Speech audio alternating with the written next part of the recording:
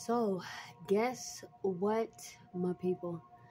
I know that it's odd, right? It's kind of awkward. Y'all looking at the male and female reproductive system. This is my cute little office. Okay, but guess what? So, tomorrow is my last day of school. I will officially be licensed in assisting with catching babies. I am so excited.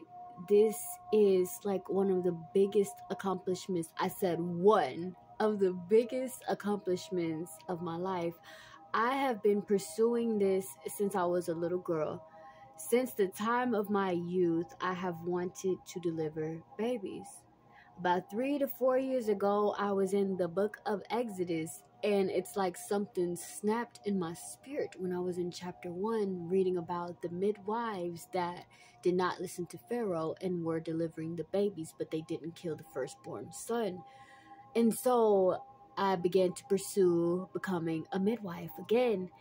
And there was some downtime in the pursuing of midwifery because of the trial that I was in for a year. There were some financial issues, hiccups, a lot of things that occurred. And lo and behold, I ended up finding a course, a program that was A1, like steak sauce, y'all. And tomorrow's the last day, Lord willing, and I will have obtained my licensing to practice in catching babies. So I am officially catching babies. So it's just like, okay, what do I do now? What do I do now when I say that the Lord works in your favor? Even when certain things are not so beautiful, there's always some beauty in that. So there are some things that I'm still trying to overcome, but this is a big accomplishment for me.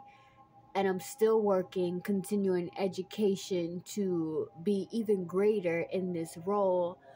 So if you are looking for an Israelite sister who is sincere in her walk and sincere about the love of her people, I am delivering Israelite babies.